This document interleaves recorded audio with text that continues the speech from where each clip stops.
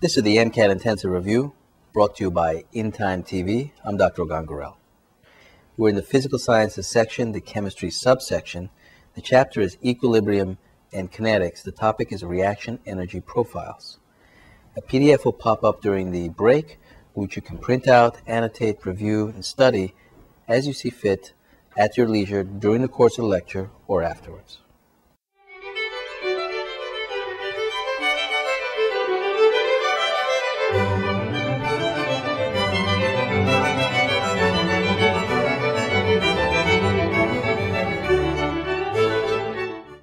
Reaction energy profiles.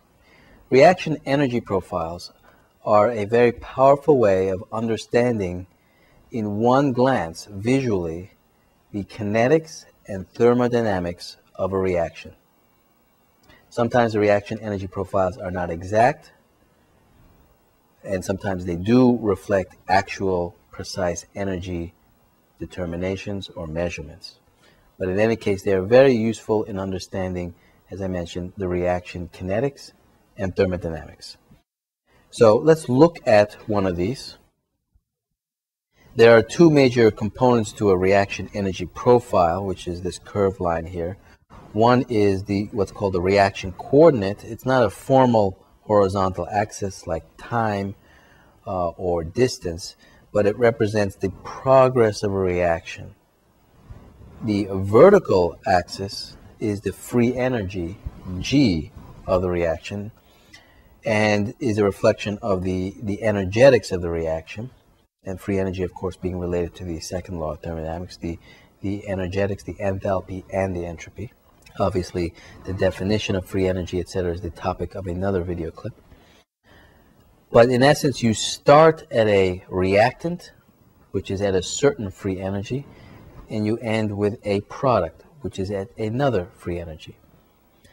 And there are two parameters, the kinetics and the thermodynamics.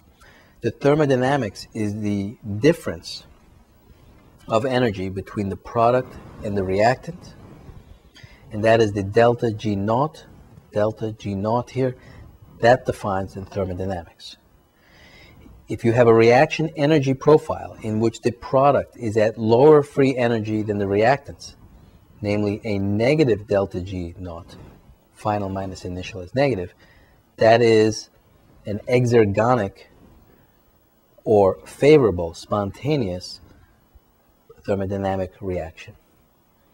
If the delta G is positive, that's because the product is at a higher delta G or higher free energy, and the delta G is positive, that would be endergonic or unfavorable or non-spontaneous reaction.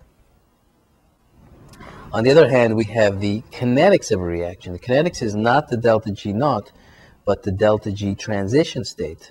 And we're talking about not the energy transitions between the reactant and the product, but the energy transitions between the reactant and the states.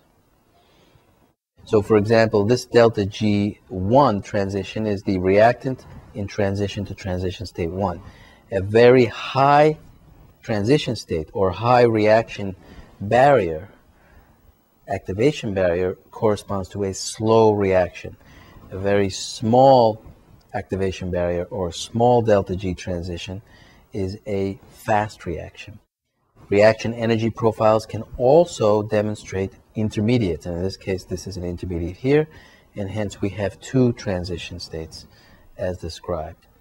So this reaction energy profile can depict both the thermodynamics, in this case an exergonic or spontaneous reaction, and kinetics of a reaction. In this case, it's a pretty large delta G transition state, conceptually speaking, and hence a relatively slow reaction. So one of the interesting things is that if this reaction energy profile reflects a two-step reaction, we can see in our notes that the delta G1 of transition is greater than delta G2 of transition. That means that path of the transition is slower, has a longer time than the second path, and path of the transition state 1 is the slow step in this two-step reaction, or the rate determining step. The other thing very important to consider is that this diagram also shows you that the thermodynamics is not the same as the kinetics. In fact, it's completely unrelated to the kinetics. The thermodynamics of a reaction is defined by the delta G naught, the difference in energy between the reactants and the products.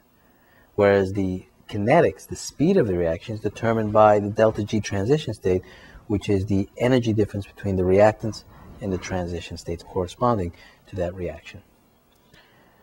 This concludes the video clip on reaction energy profiles.